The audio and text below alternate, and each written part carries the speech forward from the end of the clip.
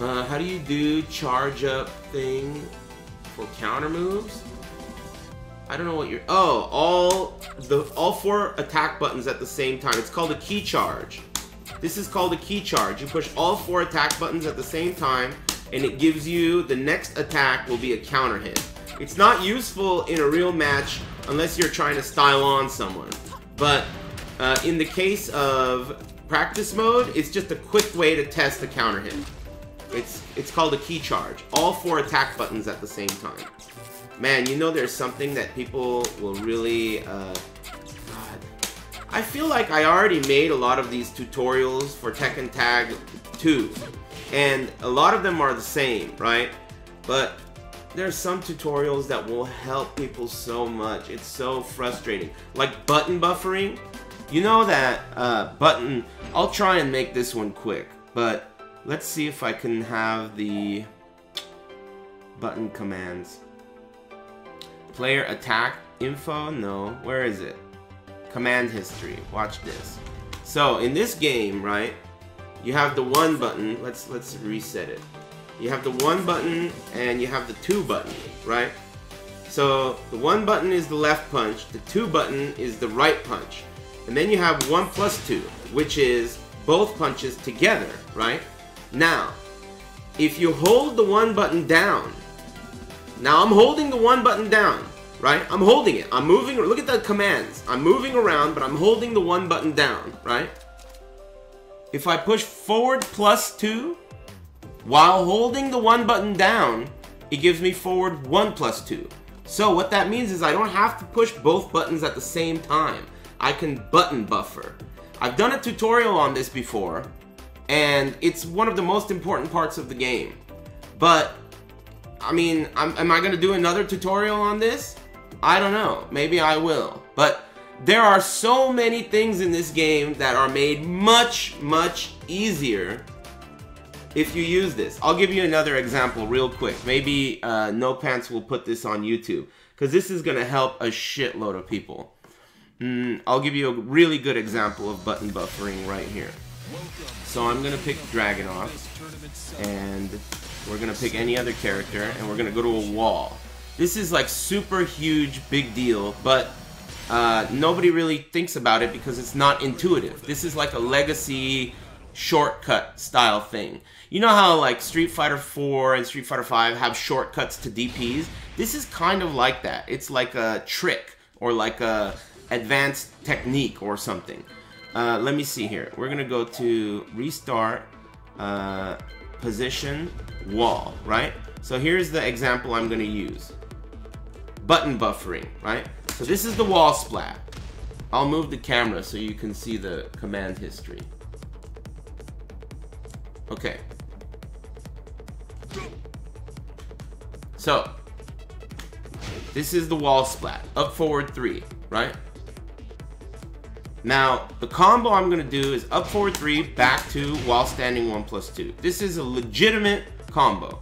The back 2 puts you in full crouch. What the fuck? Did I just put turbo on or something? I did. Okay, okay, be cool. So, back 2 puts you in full crouch. Then you do while standing 1+2, right? But when I do back 2 while standing 1+2, I'm not pushing back 2, letting go of the back 2, and then hitting 1+2 at the same time. I'm not doing that. I'm doing back 2, I'm holding the 2, and then I'm pushing while standing 1. Like that. You see? Back 2 while standing 1, and I'm holding the 2. Are you understanding what I'm saying here? Back 2 while standing 1+2. I'm holding the 2, and then I'm hitting while standing 1. So this is a button buffer. You see what I'm saying? And it's a huge deal in the game. It makes so many situations where you would have made a mistake for not hitting 2 buttons at the same time. It eliminates those mistakes. You can't make those mistakes anymore if you do it this way. And you should, all top players do this. This is like one of those things where it's extremely important. It's not negative edge. It's not negative edge because when you let go of the button, nothing happens. It's not negative edge at all. You don't even know what you're talking about. You probably don't even know what negative edge is. But This, it's just a matter of, it's like a shortcut, so you don't have to hit multiple buttons at the same time. So here's an example. This topic came up because of that guy asking about key charge. T7 is out. This shit is gonna be doing as AF. Hey, Flash, thanks very much. I appreciate that. What was I saying? I forgot what I was talking about. Oh yeah, the key charge. So, key charge is 4 buttons at the same time, right? All 4 attack buttons. But if I hold 1, then 2, now I'm holding both punches, then 3, so now I'm holding 3 buttons. If I just hit 4, I get a key charge. I'm holding 1, 2, and 3, and then I'm hitting 4. This is a example of the button buffer system.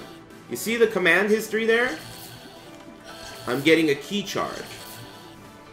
So I think that will help a lot of people.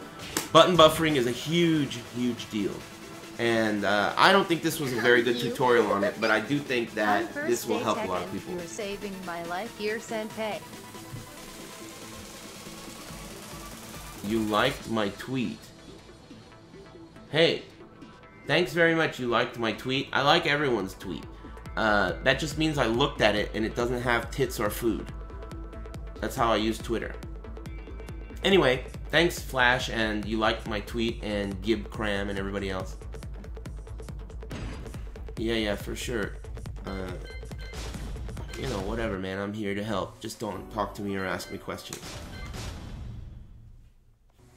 Manny Biggs and someone else asked how I do forward 3 after a corkscrew with Dragunov.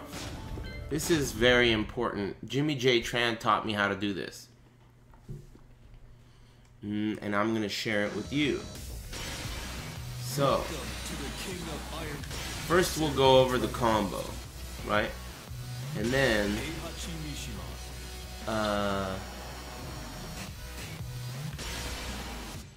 we'll go over the trick, right? So first we'll go over the combo, and then we'll go over the trick on how to do it. So, man, this game is really nice on PC. Look at these load times. It's very impressive. Okay, let's get rid of this rage, because rage is not important here. So, the combo, right? Down forward 2, forward 4, forward 3, into a corkscrew, right? So at that point in the combo, at the corkscrew, he's wanting to know how I get that forward 3 step kick. The reason he wants to know that is because doing a dash into a step kick is hard, because you have a move that's forward, forward, forward 3. A step kick is forward 3, right? But a dash into a step kick will often give you a forward, forward, forward 3, which is not what you want in this scenario. So, allegedly, this is a common problem, and there is a really good fix for this problem. The fix is, if you hold down the 3 button, remember I told you guys about button buffering, right? Button buffering is something that's hella fucking important in this game. If you hold down the 3 button and hit forward plus 4, it gives you forward 3. Because you're doing forward 3 plus 4. Forward 3 plus 4 doesn't exist for Dragunov. So because it doesn't exist, it gives you forward 3. So, here's what you do. You do a corkscrew, then you hold down 3, and then you do forward, forward, forward, plus 4. And then you get a step kick. It's a button buffering trick. And the reason it works is because Dragunov does not have a forward 3 plus 4 move. It doesn't exist. So because of this, if you hold down the 3 button, and then you do a triple dash, forward, forward, forward, even if you run, even if you're running, you're still gonna get a step kick, because you're holding down the 3, and then you're hitting forward plus 4 without letting go of the 3. So, this is what the combo is gonna look like with command history. I said this is what the combo is gonna look like with command history. So all you gotta do is hold the 3, triple tap forward, and you're good to go. That's a Jimmy J Tran special. It changed everything for Dragunov, for me. I was missing that like crazy. It was a total game changer. And Manny Biggs must have saw me doing that, and he must have been like, wait a minute. That's a little bit too hard for Aris to not be fucking up, because he's a scrub. So he had the wits to ask. Good shit. I would have never remembered to explain that. Anyway, that's how you do it. It's a game changer. It's a big time game changer, actually.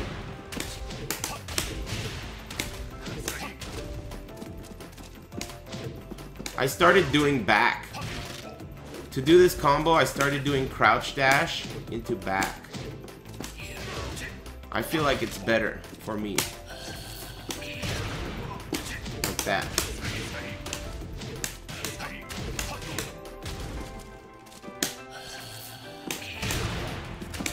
When did you first learn about button buffering? In 1999. I remember the guy who taught me how to do it. He was this Korean guy. At the mall, in the Puente Hills Mall. He was like, I was talking to him about it, and I was like, how are you able to do these multi-throws with King? I'm looking at your hands. You're not doing all of the commands that it says. I saw your hands. And he's like, oh, the buffer. The buffer. That's what he said. The buffer. And I was like, what is this Chinese guy saying? It turned out that he wasn't Chinese. Educate yourselves. He was Korean. He taught me how to do that shit. Button buffering has been in Tekken since fucking forever. And it's a huge shortcut.